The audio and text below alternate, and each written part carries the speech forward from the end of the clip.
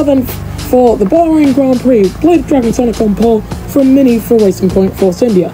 Then it's UK Ball in the number 89 Lawless Clerk, and then his teammate Sigmund. Then it's Nando Loris and Alan Lee with a great qualifying. He's ahead of Enoch Huey, disappointing for him. Then it's Ichi Nasser, Marcus Nelson running out the top 10. Then it's Mohamed Nawawi, Solis Kynes, and his countryman and teammate Batuka. And at Badness, the 14 starts 14th. Then it's Seth Ravo, best start of the season. Then it's MF1 World, K Hori, JD Venter, Catfish. Down in 21st is the number 21 of Medicis, and in last place it is not Lewis Hamilton. Well then, with Australia being absolutely amazing, hopefully we might get a duel in the desert as all 5 lights go on. Lights out and away we go. That's a pretty even start from the top 2, many on the soft tyres compared to the Mercedes, who are both on the mediums, and it looks like Sigmund's had a pretty woeful start. As coming through turn 1, Mini does get ahead of B Dragon Sonic, and we've got yellow flags in the first sector as Zeph is facing the wrong direction. Yes, he is, and Ravo hits him, and flying goes MF1 World. It's a virtual safety car, and oh, that's quite a bit of a blockade. The JD Venter still trying to get out of there. As we look with Zeph now, and he is out, and he's been flipped by JD Venter, and it's a full safety car now. What a lot of carnage coming through the first chicanes. But out in front, the Italian of Mini leads the way from B Dragon Sonic and UK Ball. And it's Lawless Clerk and Nando Loris that'll be your top 5. Unless someone else has to make any pit stops, I think. Yeah, I believe that one of the Manners has substantial damage, and I think it might be Batuko, who is in 16th from hard compound of tyres. Not ideal for him.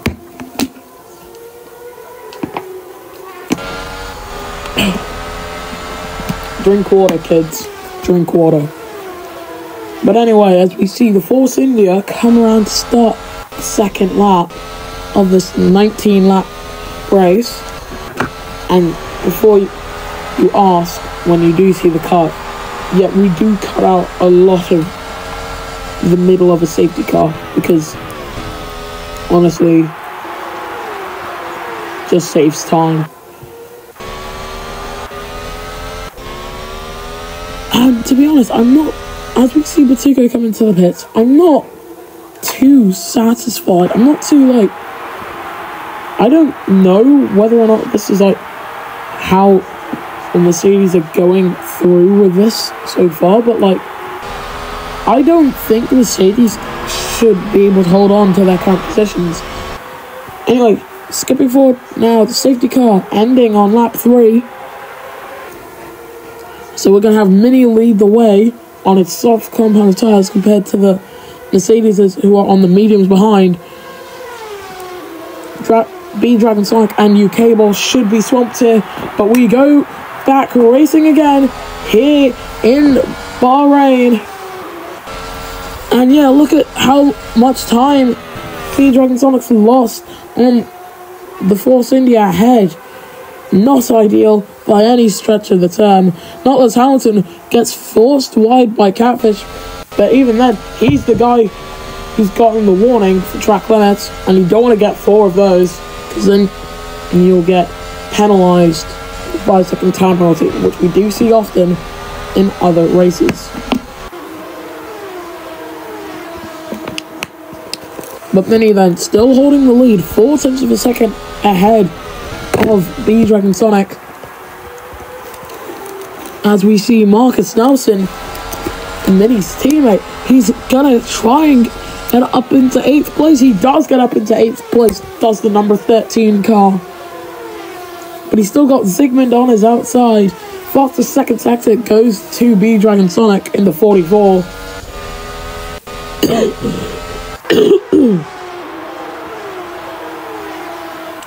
But now we see Ravo. He's currently up in 13th place on the hard compound of tyres. Fastest lap for B Dragon Sonic. He doesn't have DRS. He'll get DRS coming through turn and 3. He's got the inside line and he's ahead of Mini. They are side by side, but with DRS and ERS at the same time, B Dragon Sonic takes the lead of the Bahrain Grand Prix.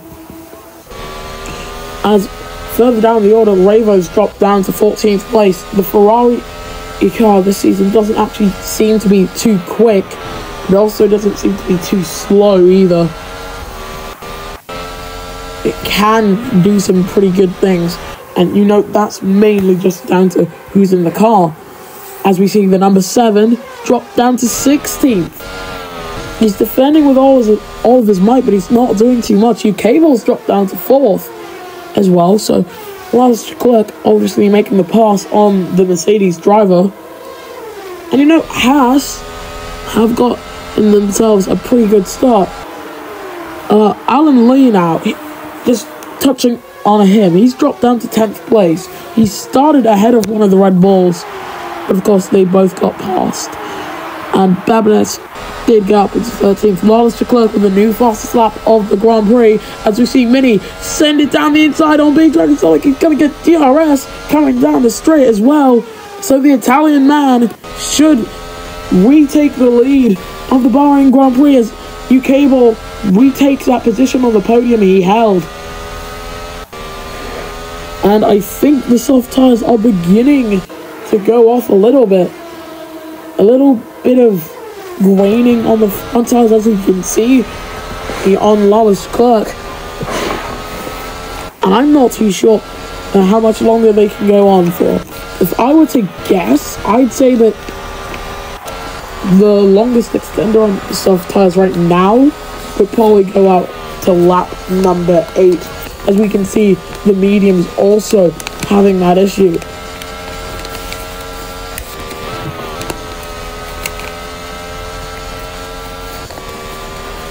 And look at how much time B Dragon Sonic's actually lost there. He's only 4 tenths down. That will be striking distance on the medium straight. And yet, 2 tenths of a second, 1 tenth of a second, and by the time they go down into turn 1, as Alan Lee pits, B Dragon Sonic takes the lead of the Sakia Grand Prix, but he doesn't get the DRS benefit. Instead, he's actually gotten quite the slingshot coming through there, which has allowed him to regain his position. Not Lewis Hamilton with another track limits warning, as we're coming up to the halfway point in this race.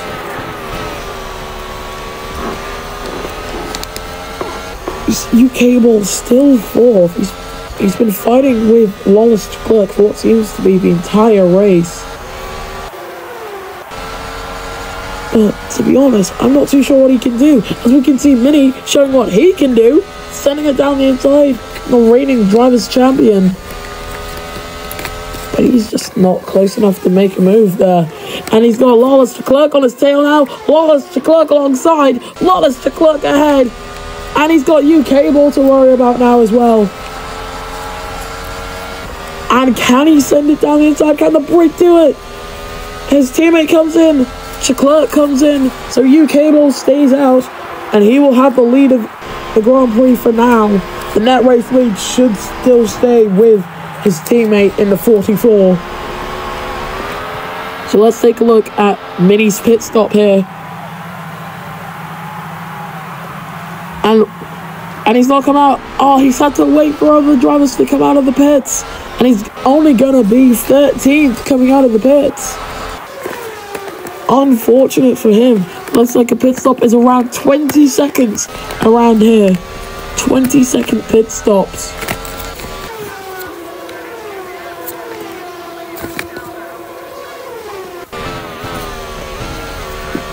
Now, coming through the second sector then, with B Dragon Sonic, who's currently 11th, but it is the net race lead. I'm not too sure how much more he can do. He can try to close up on JD Venter, but all he has to do is keep that delta to his teammate the exact same, and he should keep his race lead. If we go on board with his teammate and look at the state of those mediums, look at the state of JD Venter's softs as well. He's being caught by the Nigerian behind him. And into the pits does come UK Ball, as well as Zygmunt and Marcus Nelson. And not Huey stays out. I can't actually pronounce his last name, sadly. I'm trying to do it as best as I can. But the Red Bull driver, however, comes through turn 3. He is leading the race, but on tyres that have seen better days, to say the least, as B-Dragon Sonic is currently in 4th place. And he's catching Ravo at a rate of knots. His teammate in the FEMC from Season 2 through to Season 4, they did have a few falling out, but as far as we can tell, they are still quite respectful of each other. But I do believe that the Ferrari man's going to have to let him by, and yes, he does, according to the timing tower, coming through turn 10. Too bad we couldn't actually see that. We were on board with Ravo for a second there, but those hard tyres are not lasting as much as anyone would have wanted. The hard tyres are actually kind of bad, if you ask me. Like, they last the longest, sure, but they are also the slowest compound of tyre. 0.8 of a second a loss, and no one else is on them ever in the race because no one just thinks about using the HUDs. They are just kind of bad, as into the pits has come an QA on lap 10 of 19. And Lawless Leclerc gets past Ravo. Nando Loris will be the next one on the chopping block. But here comes Medeiros getting past this JD Venter. UK Ball gets a flashing tap penalty for causing a collision as into the wall. Goes Ravo. And oh, Minnie's gone up on 2 wheels. Ichinose involved in that as well. Oh, and RQE gets a flashing tap penalty for causing a collision. Both these Force Indians have gone airborne. And that's been a major collision for a lot of drivers here. As out goes Minnie. Flying tyre there. And I think that is Batuko once more. That is another safety car. And for Ravo right now, I think this would be the perfect time to switch onto the mediums, which should take him to the end. Heck, he could even gamble on the softs. But here we are then, lap 13 now. On board with Lawless Leclerc, who's leading the race, from UK Ball, Nando Loris, Nawawi, and B-Dragon Sonic. And looking on his dashboard, 67% tyre wear for the next 6 laps. That's not going to be manageable. That just simply can't be manageable. As you can see, a lot of drivers in the rear of the field trying to get some temperature into the tyres.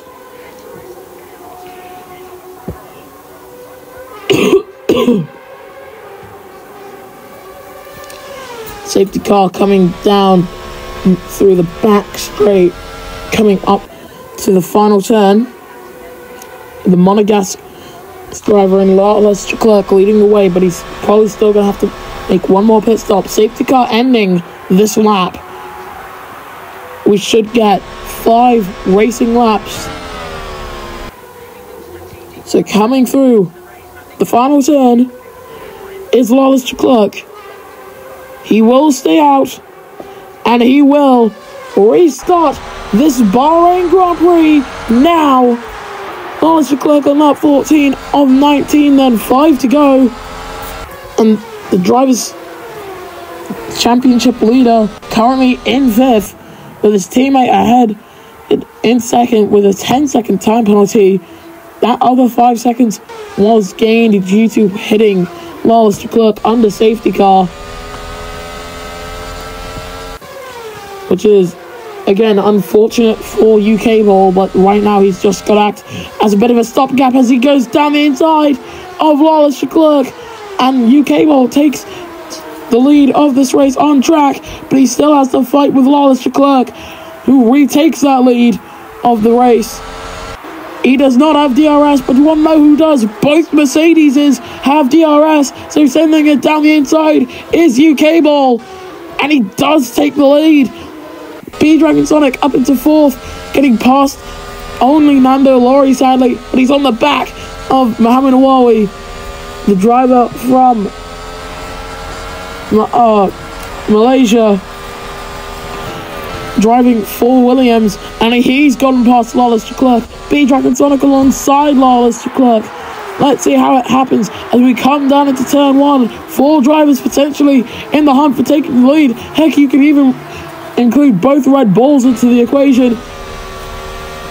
But B-Dragon Sonic just can't find anywhere to get past Lawless de Klerk without getting hit, and that has brought into this both Red Bulls. Track limits, warning for catfish in the number 2 McLaren car. B-Dragon Sonic, he has just gotten past Lawless de Klerk, who's dropping down like a rock. He's down to 5th place with only a handful of laps left to go, and with him likely having to make another pit stop. While I don't think that the top 3 drivers will have to pit again, I'm not too sure, but I'm pretty sure that B-Dragon Sonic shouldn't have to pit. It will be close, but he shouldn't have to pit again.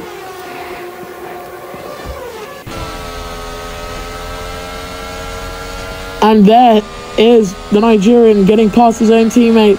Didn't look too difficult. Must have been a team order to let him by. As we go now to start lap 16 of 19. 3 to go till this race is over. And Anart Kiwi pulling alongside UK ball as Norris Hamilton comes into the pits, and up into 3rd place goes the Hong Kong driver in the number 29. Medicis is also into the pits, the Greek driver currently running in last for Ferrari. As they now scrabble down through into turn 4 on board with Ichi Nasser. As the race leader, Mohammed Awawi under threat from B-Dragon Sonic.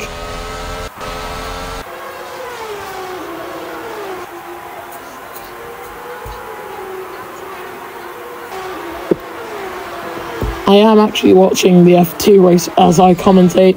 So, as we see B-Dragon Sonic go into the lead, I've just seen Kimi Antonelli stall. And here it comes, the Williams trying to get back alongside with that Mercedes in the 44. Coming down into the final double turn. And into the pits comes, well, everyone in the top 4, apart from the race leader. It's lap 17 of 19. The pit lane entry closes on lap 18. So this is going to be very close.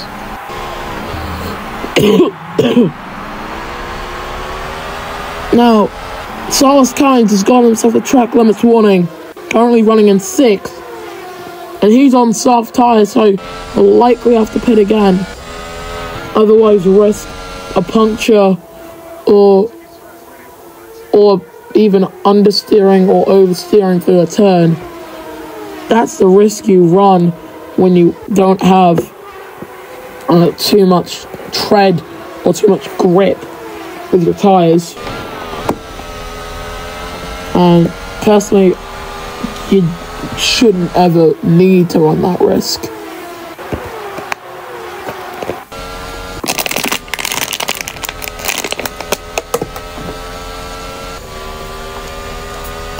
Should have mentioned this earlier, but probability of rain here is 0%. Kind of obviously. It's coming through the final turn. Does B-Dragon Sonic come in? He does not come into the pits. He's going to start the penultimate lap of the race without coming in. Meanwhile, the 4 drivers behind him all line up to come into the pits. So, B-Dragon Sonic leads the way from Salas Kynes as his teammate pits. And my goodness me, this could actually be one of the most interesting finishing orders I ever did see while watching in this championship. JD Venter is currently in 3rd place, but under fire from Mohammed Awawi, who understandably, JD Venter understands this isn't his race. This is his chance to get some very good points, but fighting with the Williams is not his goal. And that does seem to be the sentiment shared by his teammate, who's just let Ichinose go by. Sauber haven't actually had the start to the season they might have wanted compared to last season, where Ichinose did seem to be a genuine title threat. Didn't really turn out too well for him though, especially after Baku last season. Don't make me tap that sign.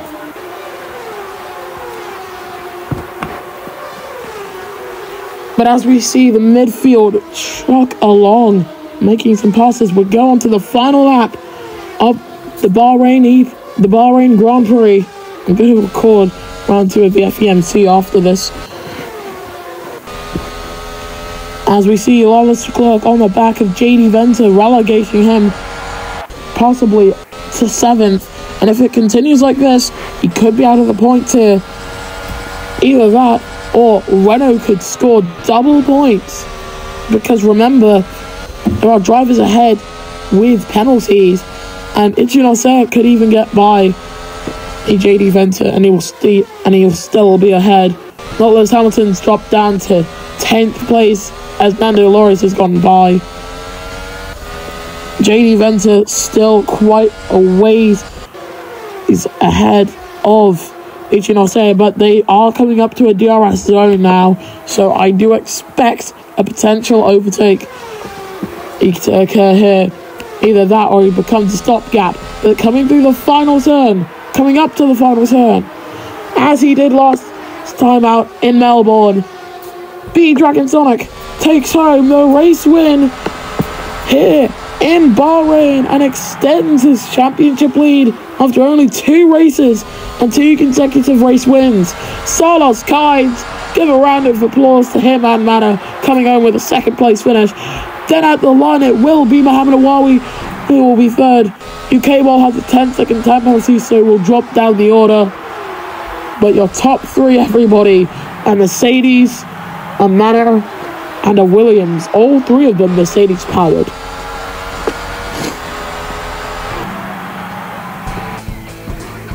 So here's your podium man. The Nigerian once again takes another win, the X on his helmet, showing how he is the unknown variable, according to himself. Salas Kynes, however, great stuff from him, great strategy from Mana to keep him up in 2nd. And then Mohamed Awawi, who was running in the lead at one point, he could have taken the race win. So here's your classification then. Dragon Sonic from Salas Kynes, Mohamed Awawi, Lawrence Clerk, Nando Loris, Anot Kiwi, Zygmunt, and Nautilus Hamilton. Then it's Arnett Babness, UK Ball, JD Venter, Alan Lee, Ravo, Marcus Nelson, Ichinose, Catfish, Hori, Medicis, Batuko, Mini, Zeph, and MF1 World. Then in the drivers' standings, you have Dragon Sonic from Anot Kiwi and Mohamed Awawi, then Salas Kynes, Nando Loris, Mini, Zeph, and Lawrence Clerk. Then you've got Zygmunt, Alan Lee, not Lewis Hamilton, Arnett Babness, Ichinose, UK Ball, Marcus Nelson, Hori, Catfish, JD Venter, Medicis, Ravo, Batuko, and MF1 World. In the constructor standings, you have Mercedes from Red Bull, Williams, Mana, and Haas. Then Racing Point Force India, Toro Rosso, Renault, Alfa Romeo Sauber, McLaren, and Scuderia Ferrari. I'll see you guys next time then for the Chinese Grand Prix.